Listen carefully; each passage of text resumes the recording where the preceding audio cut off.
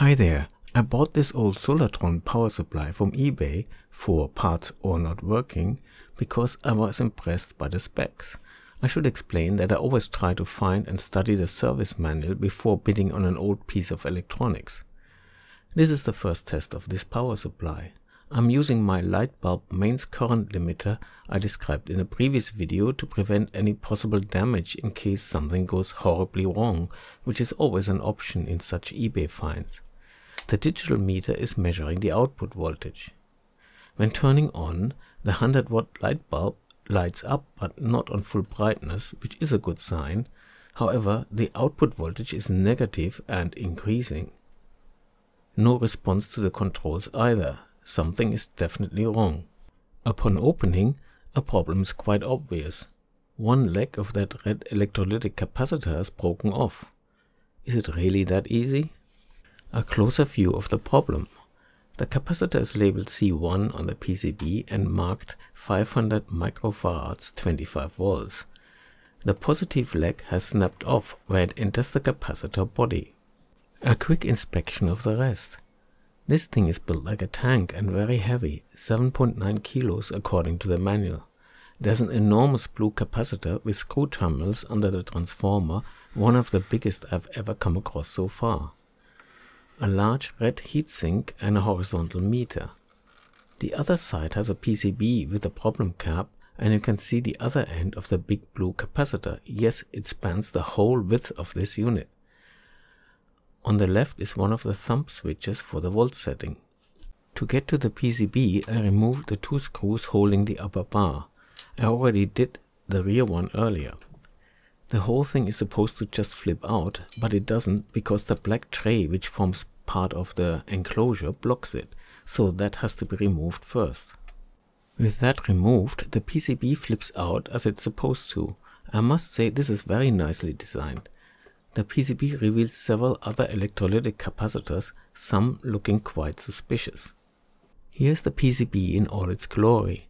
Those golden caps are very suspicious. Although they don't look as if they have leaked, they are certainly coated in something very sticky, and that slanted cap on the right looks like a dodgy repair.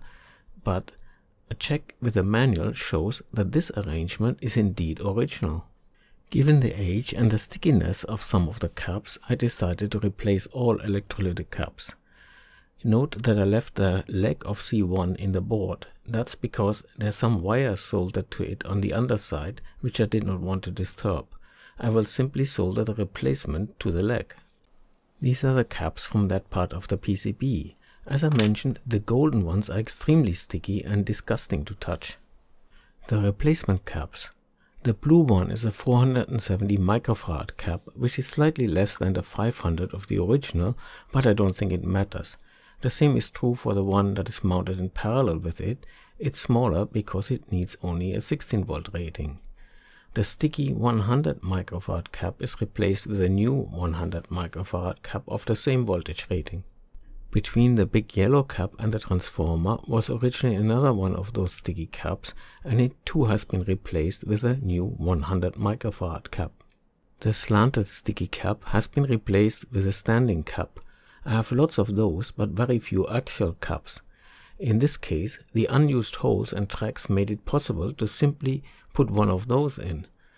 I did have to put one jump wire underneath, but completely forgot to film it, sorry. The other cap you see is not electrolytic and still fine. Before doing any more, I decided to run another test, and yes, replacing the electrolytics on the PCB has done the trick. The output is now positive and it follows the 10 volt thumb switch. But there are more electrolytic caps. Here's one directly across the output terminals. That should go as well. And really, 100 microfarad rated for 60 volts across an output that can be set to 59.9 volts. They were really cutting it close. And it's from May 1965. Wow. The new 100 microfarad cap is rated for 100 volts, but much smaller, so I put an O-ring into the clamp to hold it in place and solder it in. There is, of course, still the big monster. And if you look carefully, there's another small cap next to it. Removing the big cap needs a screwdriver instead of a soldering iron and quite a bit of push and pull to get it out from the tight clamps that hold it in place. It's a 2800 microfarad cap rated for 100 volts. The cap itself is in an insulating plastic sleeve that has developed a split. I'm not sure if that happened when I removed it or earlier. While the big one is out, I decided to replace the one remaining original electrolytic cap because it's really hard to get to. And it turned out to be another of the 100 microfarad 60 volt caps from 1965, which I replaced with a 100 microfarad 100 volt type. I spent quite some time thinking about how to replace the big capacitor with the least mods of the power supply. Even modern caps such as this 3300 microfarad 100 volt rated one are big and need some sort of mounting. A lucky find of some old PCB pipe that nearly had the same diameter as the old cap settled it. I'm building a replacement cap that fits the original mounting brackets. I cut out an opening in the pipe and made a wooden end cap. The front cap is made of 2 layers of clear plastic which I'm gluing together. The idea is that the new capacitor will be mounted in the pipe, secured by cable ties, but will be easily accessible through the cutout. And here's the result. Not pretty, but functional. I epoxied 2 M4 machine screws into the front plate so the original connections can still be used. The screws are connected to the new cap inside. Testing my new cap by ramping the output up in steps of 10 volts to 50 volts.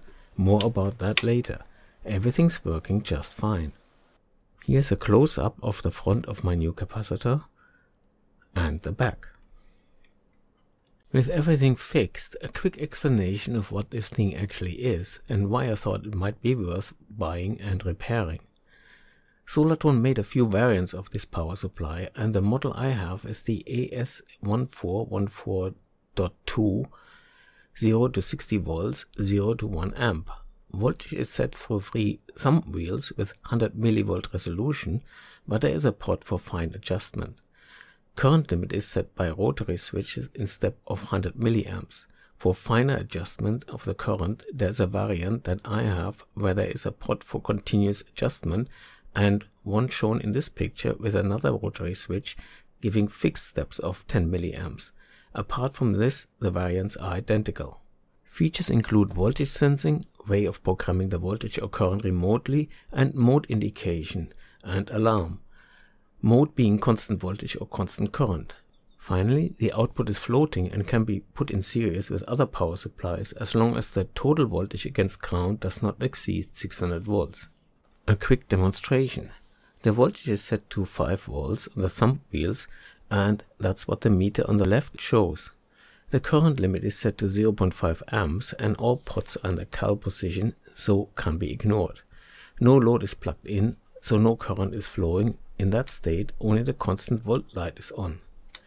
I can change the voltage using the thumb wheel, for example to 40.1 volts.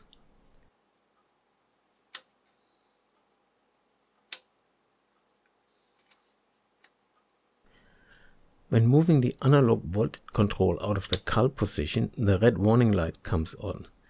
The full range of the analog control is 0 to 10 volts that are added to the value selected by the thumb switch. In this case, bringing the 40.1 volts up to 50 volts or thereabout.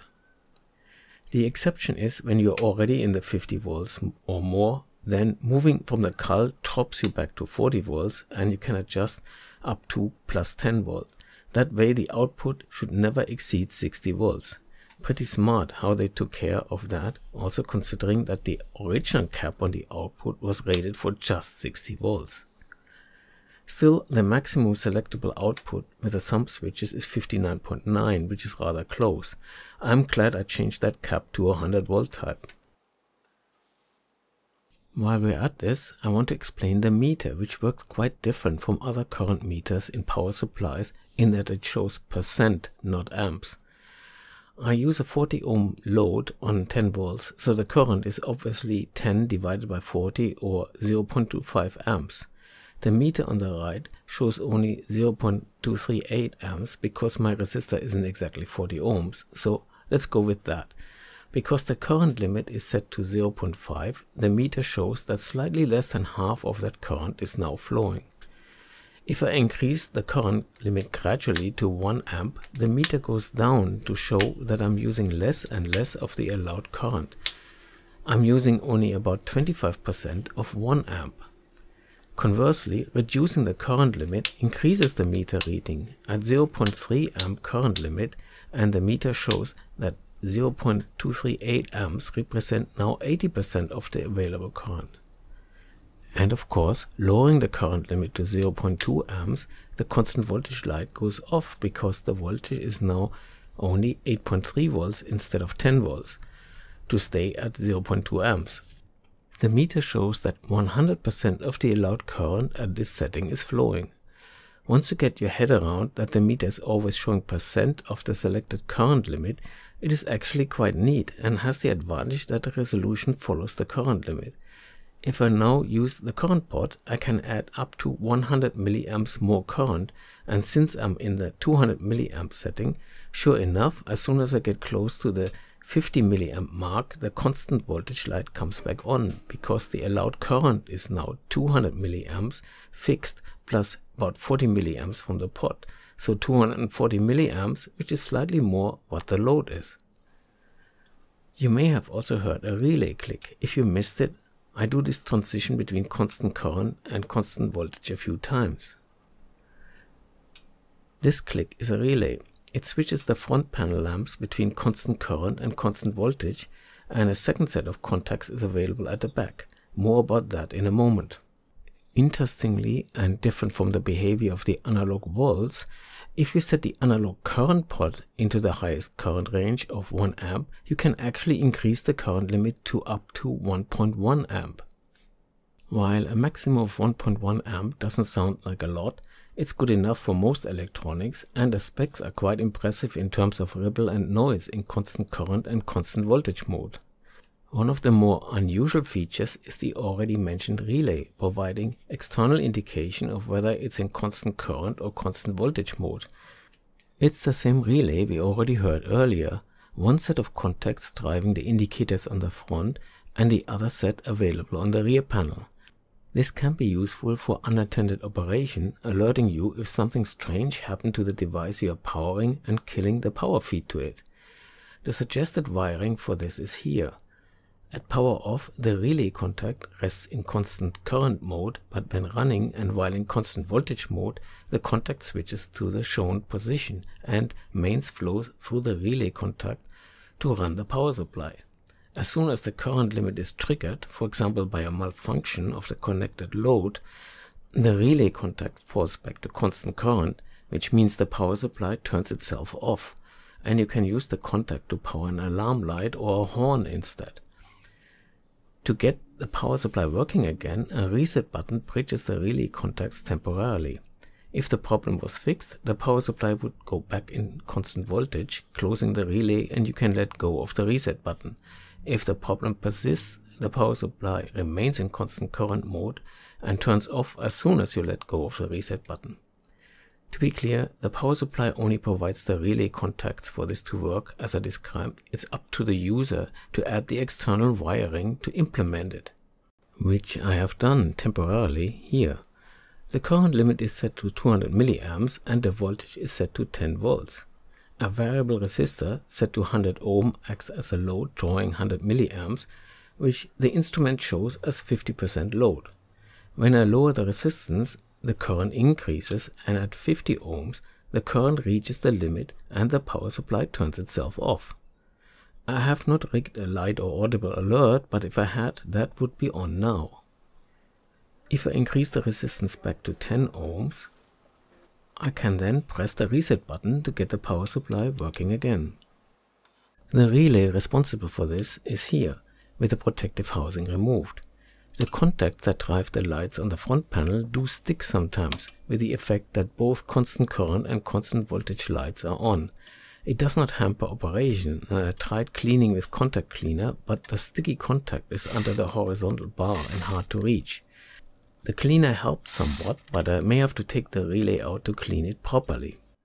Without going too much into details, a quick look at how the power supply managed to regulate 60 volts times 1.1 amps or 66 watts with just one pass transistor. With linear power supplies, the pass transistor basically has to convert the difference in voltage coming from the rectifier to the required output voltage into heat. In this power supply, the rectified voltage is around 70 volts to give some headroom for the regulated max 59.9 volts output. The transistor is most stressed if you need only a tiny voltage, say 3 volts at 1 amp, because it would need to convert 70 volts minus 3 or 67 volts times 1 amp or 67 watts into heat. The trick this power supply uses is to pre-regulate the rectified voltage, so it's always just 10 volts higher than the desired output. In other words, the pass transistor has only to convert 10 volts to heat, regardless what output voltage you select. To do that pre-regulation, they use this SCR, which stands for Silicon Controlled Rectifier, but is nowadays better known as a thyristor. The secondary comparator amplifier is synchronized to the mains waveform through this input and fires the thyristor to keep the voltage at the big capacitor at 10 volts higher than the output. Here the left meter shows the voltage across the big capacitor and the right meter the output voltage. The blue trace shows the sync signal going to the comparator and the yellow trace the trigger pulse for the thyristor. When I change the output voltage setting, the timing of the trigger pulses moves relative to the pulsing DC from the rectifier. By letting only a portion of the rectified wave through, the comparator keeps the capacitor voltage always just 10 volts higher than the output. It's a very neat circuit and maybe ahead of its time. Lastly, a quick look at the external programming capabilities. It is called programming, but there isn't anything digital, of course. This is the voltage programming, but similar capabilities exist for current. In essence, you can either use an external resistor to control voltage. The higher the resistance, the higher the voltage, and for my model, 12K will give you the maximum 60 volts. It's a linear scale using 200 ohms per volt. Or you can of course replace the resistor with a programming voltage, but it needs to pass 5 milliamps of current, so a direct connection to a function generator is tricky depending on the generator's output circuit. This crude circuit here can provide a basic remote on-off capability for about 12 volts output.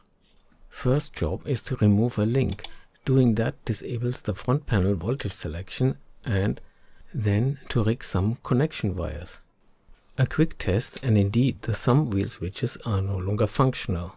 First off, using an external resistor.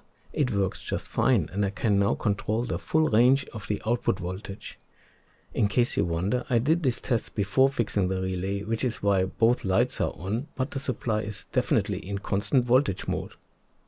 And using the simple transistor circuit shown earlier, driven by a rectangular wave, I can basically turn the output on and off to drive an LED lamp.